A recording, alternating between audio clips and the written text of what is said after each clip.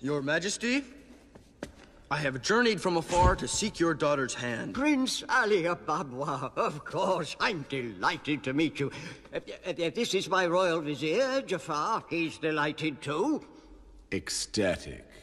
I'm afraid, Prince Abubu. Ababwa. Whatever. You cannot just parade in here uninvited and expect to... By Allah, this is quite a remarkable device. Oh, I don't suppose I might... Why, certainly, Your Majesty. Allow me.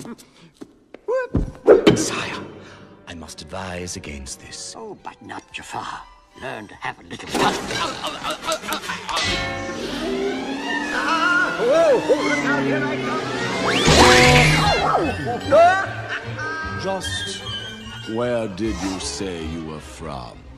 Oh, much farther than you've traveled, I'm sure. Try me. Watch it! Watch it, the dumb wrong!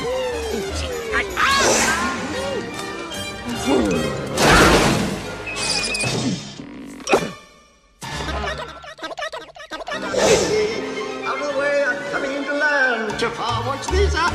Spectacular, Your Highness. Oh, it was lovely. Yes, I do seem to have a knack for it. This is a very impressive youth.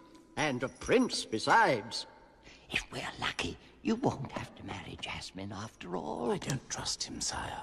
Nonsense. One thing I pride myself on, Jafar, I'm an excellent judge of character. Oh, excellent judge, yeah, sure. Not. Jasmine will like this one. And I'm pretty sure I'll like Princess Jasmine. Your Highness, no. I must intercede on Jasmine's behalf. This boy is no different from the others. What makes him think he is worthy of the princess? Your Majesty, I am Prince Ali Ababwa. Just let her meet me. I will win your daughter. How dare you? All of you, standing around deciding my future? I am not a prize to be won. Oh, dear. Don't worry, Prince Ali. Just give Jasmine time to cool down. I think it's time to say goodbye to Prince Abubu. What am I gonna do? Jasmine won't even let me talk to her. I should have known I couldn't pull off this stupid prince wish.